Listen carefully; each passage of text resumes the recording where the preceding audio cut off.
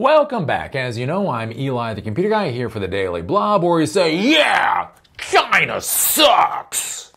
I mean, that's definitely one way you can take this story. You can take this story as abject proof that China is just a civilization that's lost in the past and will never be able to catch up to the United States. Or you could just take this as the normal quirks of technology development that they'll probably iron out in the next year or two. You know, you could definitely take this story in one of two different ways. So it is interesting. Right? Because we have the AI arms race going on right now. AI is more dangerous than nuclear weapons, right? And we're told that the United States has to win the AI war. I don't know. For some reason, right? And we can't let China get ahead. And so we got all kinds of idiocy going on there, right? Well, with this, China is creating their own AI hardware. Huawei is creating their Ascend GPUs. And so one of the big questions there is basically how far back are the Ascend series of GPUs? We've heard some people say the Ascend series are essentially on par with Nvidia's latest GPUs. They just simply consume more power, which isn't really a big deal for China.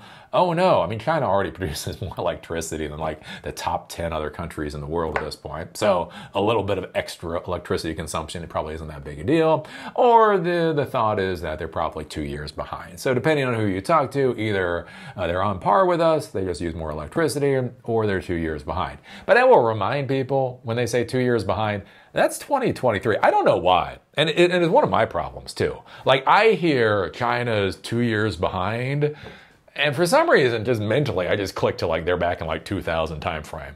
Like, oh, it must suck that they're still using Windows 95. It's like, no. 2 years ago is not Windows 95 era. It is 2023 era. Like, right, think about this. What if you were forced to use a computer from 2023? You probably really wouldn't care, right? But anyways, so this is kind of interesting what's going on now. A lot of people that like to support Trump with this whole idiocy, with the whole AI war with China, are pointing to this to say this is the huge win. DeepSeek. So DeepSeek, they produce an LLM, so they produced an open source LLM a little while ago. Back last fall, that shook everything up in the LLM space. They're trying to create their second version of that. So DeepSeek, reportedly urged by Chinese authorities to train a new model on Huawei hardware after multiple failures, R2 training to switch back to Nvidia hardware while Ascend GPUs handle inference. So we talk about AI, we talk about these LLMs. There's training. So training is when you dump in literally a metric crap of data. It goes through this whole neural network process thing to come out with what's called a model. And then that model is used in the actual process, right? And that's inference. So there's training. Training requires a crap ton of resources, takes a really long time. That is the most resource intensive thing of AI. But once you've trained, you only have to train once. Once you've trained and you spit out the model, that model can then go onto servers that then do inference. And what inference is like when you go to ChatGPT, when you go to one of these LLMs and you ask it a question, that's inference. Right? So inference requires a lot less resources than training. And so what they're saying here is that the Ascend series failed on training, but seems to work adequately on inference, which, Are you saying that Huawei's chips are doing something adequate in the AI space already? That might be a takeaway here. Let's see here. A new report claims that after successfully training its R1 model on Nvidia hardware, DeepSeek was urged by Chinese authorities to switch to using Huawei Ascend-based hardware for its next model. However, according to the Financial Times, training for R2 was met with persistent Huawei hardware failures, delaying the release of the model. DeepSeek was reportedly forced to switch back to Nvidia chips for training while using Huawei's for inference. So one of the things to be thinking about here is Huawei is producing this technology. They're trying to push it out. So one of the questions is you have two companies. Basically, you have DeepSeek and you have Huawei. One of the things to realize here is that they have different timelines, right? DeepSeek has a timeline. Huawei has a timeline. So when we hear that Huawei's hardware is not up to snuff for DeepSeek, one of the questions that has to be asked is how far off is Huawei's hardware, right? Is Huawei's hardware off by years? Is it off by a decade, right? Off by a decade, then Huawei sucks. On the other hand, Huawei might be off by a few months or 6 months, maybe a year, something like that, right? DeepSeek is trying to put out their new model. Huawei, right, isn't where they need it to be. So then they want to go back and use Nvidia. So that's one of the things to think about with this. It is interesting. I'm actually reading a book right now. There's a book called House of Huawei. I would highly recommend you read it. I'm about 20% through the book. And it talks about the growth of Huawei and what Huawei is doing. And yeah, it's interesting. It's an interesting book. It's actually a good book. It's a very well done book. I mean, there's nothing too scary or anything in there when I say that. But I think one of the interesting things there with, I was talking about Huawei. I'm at the point where Huawei engineers are in Baghdad when we start bombing the ever-loving shit out of it. And they talk about that. They did not, the Huawei folks did not actually think the Americans were going to bomb the shit out of Baghdad. Ha ha! Shows them how crazy we are. But the curious thing is it talks about it. And I think this is an important thing to be thinking about. Like in the future, like who do people associate with? Who do people see as their own? Who do they aspire to? Who do they want to help? That type of deal. I talked about this. It was interesting. When I backpacked through India. So I spent 4 months backpacking through India. Way back when, decades ago, over 20 years ago. But one of the interesting things there is you go to India, and India at the time had less than 100,000 tourists a year, right? 1 billion people, less than 100,000 tourists. Not many people went to India on the tourism thing. So anyways, when you go there and you're a white person, you don't see a lot of white people. You really don't see a lot of white people. So it's actually a really cool bonding experience because when you saw another whitey, you're like, whitey! And they're like, whitey! And so you go there, and that was a thing, right? It's like you're American and they might be Mexican or Kiwi or Spanish or Portuguese or what the fuck else. And it didn't matter. You're white! You all get together, you drink beers, you're like, isn't this place fucking insane? Oh! Right? And so you coalesce together, right? You're in this very strange land. And so you're with other people that also find it to be a very strange land. I mean, they're similar to you. I mean, they've got their own quirks, but you're similar enough. And so you kind of bond together. And what was curious there is when we ran into the Israelis, because the Israelis weren't there backpacking for shits and giggles. Basically, they were generally there because they had just gotten done with their IDF service, and they had done whatever they had done with their IDF service, and they basically just wanted to get drunk and stoned. And that was it. So you go there as an American, you'd be like Spanish person, or Belgian person, or Mexican, or Argentinian person, or Kiwi, or Australian. And then you'd see an Israeli and be like, Israeli! And they look at you and they turn the fuck around and walk away. Because here's the thing. They didn't really have a hell of a lot to talk to you about. Right? All these other people coalesced together. All the whiteys coalesced together. And the Israelis were all the way fucking over there in their own weird little group. And it's an interesting thing to be thinking about, like how we associate, right? How do we organically create our associations and that type of deal? That's fascinating. But one of the things that was interesting, I read this book, The House of Huawei, which you should definitely pick up. It was talking about when they were in Baghdad, and they were evacuating. And the interesting thing was where the Huawei engineers looked at the Iraqis stuck in Baghdad during the bombing and associated the Iraqis stuck in Baghdad with their forebears dealing with the opium wars. That basically the idea being is that these people are so weak, they do not have the ability to defend themselves, and they are being eviscerated by foreign powers that simply because they have strength are able to do this. And it was an interesting thing. Like again, America, we're supposed to be the shining city on the hill. Oh, that's adorable. It's adorable. Anyways, right? People are supposed to look up to us. And it is kind of fascinating to think about in this modern world is, yeah, what if, no. What if they see the Baghdadi, the Iraqis as their peers? What if they see everybody else in the world as their peers? And we are the colonials? I don't know. Some things to ponder. Anyways, let's see here. So they had to switch to the Nvidia chips, forced to switch back to chips for training while using Huawei for inference.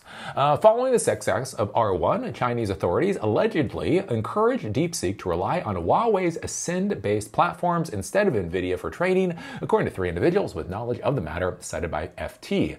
DeepSeek followed that advice during R2's development, but the move quickly ran into a bunch of issues, including unstable performance, slower chip-to-chip connectivity, and limitations of Huawei's CAN software toolkit. As a result, DeepSeek reverted to using NVIDIA's AI accelerators for training the R2 model while keeping Huawei's hardware for inference. On one hand, this mixed approach was a compromise born out of necessity rather than preference, but on the other hand, given the shortage of NVIDIA processors in China, it makes sense to ensure that a new AI model works on Huawei hardware, as many of DeepSeek's customers will use R2 on such platforms. So again, they're using the NVIDIA for training, but then in actual production, all right, they're going to be using Huawei. Huawei reportedly sent a team of engineers to DeepSeek's data centers to try to resolve the training problems. Despite their presence, the company has reportedly never managed to fully successfully run on the Ascend platform. Efforts continue to make the new model compatible with Ascend for inference purposes. The inability to complete training on Ascend was a primary factor behind delaying the R2 launch from its planned May date, a source said. DeepSeek reportedly trained its R1 model on a cluster of 50,000 Hopper series GPUs made up of 30,000 HG6 H20 units, 10,000 H800s, and 10,000 H100s that were supplied through its investor. R2 will require a substantially more powerful cluster for training. There might be another issue, though. Reports indicate that DeepSeek's AI platform is tuned specifically for NVIDIA hardware, which not only leaves the company vulnerable to the availability of NVIDIA GPUs, but also makes its clients depend on the supply of AI accelerators like NVIDIA's HGX H20. To that end, it is crucial for DeepSeek to make R2 inference work on domestic hardware platforms such as Huawei's Ascend. So yeah, so basically that is going on, right? China cannot get access to the AI hardware because we are very specifically trying to limit them gaining access. DeepSeek tried to train on Huawei's Ascend GPUs. That did not work out well, but they do seem to be working for inference. Basically, when you take a look at this, what does this actually mean at the end of the day? Does this mean that China is failing, or are these just the hiccups of, a new technology stack being created relatively quickly in China, and they'll be able to deal with the problems as time goes by? I would argue for that. I mean, the fact that they can already do inference with these Ascend GPUs is a pretty impressive thing. Again, if they can deploy the Ascend GPUs for all of their infrastructure purposes for the actual inference, that is a major market right there. And then as they improve their GPUs for training, a year, 2 years, whatever down the pike, then they'll probably be fine. And the other thing to be looking at too is, as this talks about, right, designing the models, designing the systems based off of the particular stack. So if they're not able to get access to NVIDIA GPUs going into the future, or they're substandard, right, designing things to start using the Ascend stack. And then once they're using the Huawei stack, why would you ever go back, right? This is the perfect example of legacy. And so there's two ways you can take this, right? You can say, hey, look, right? They're addicted. Because that's what the Trump administration loves to say, that we want them to be addicted. Because the Trump administration are morons. Every goddamn one of them. Have you seen Lutnick? Have you seen Lutnick talk? Oh my God. You would think that was a parody. You would think that's a joke. but it's true. Anyways, they want to get, China addicted to our Nvidia. Here's the thing, as it shows here, right? Where the Huawei Ascend GPUs are at, they are not where they need to be.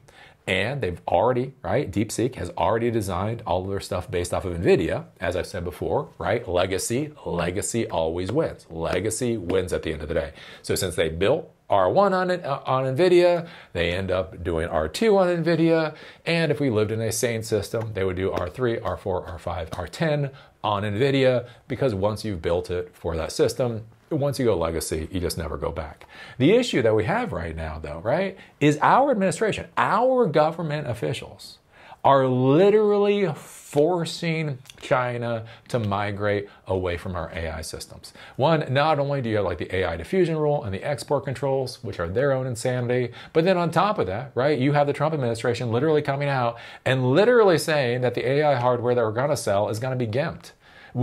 They're literally saying it's going to be subpar. So you look at China, right? Do you want to buy subpar equipment? Do you want to depend on subpar equipment that you may or may not actually be able to get your hands on?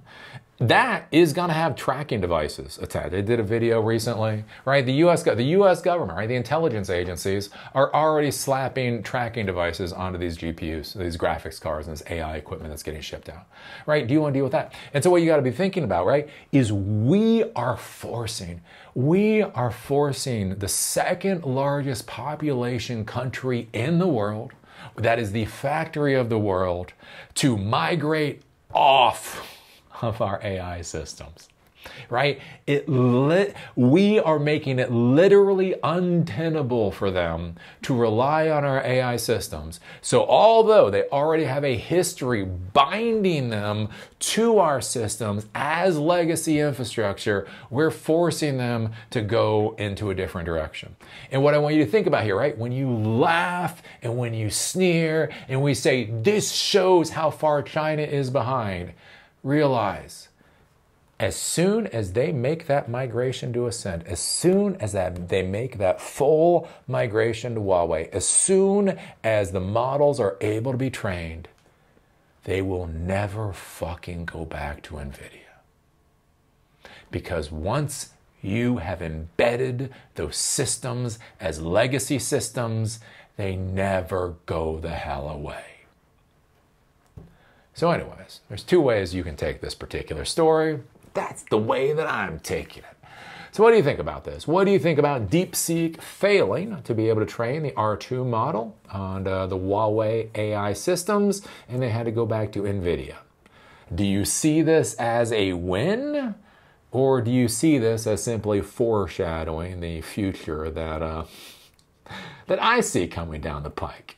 I don't know. Put your thoughts down below. If you like these videos, give us a thumbs up. If you don't like these videos, give us a thumbs down. If you don't like my politics, watch every single one of my videos.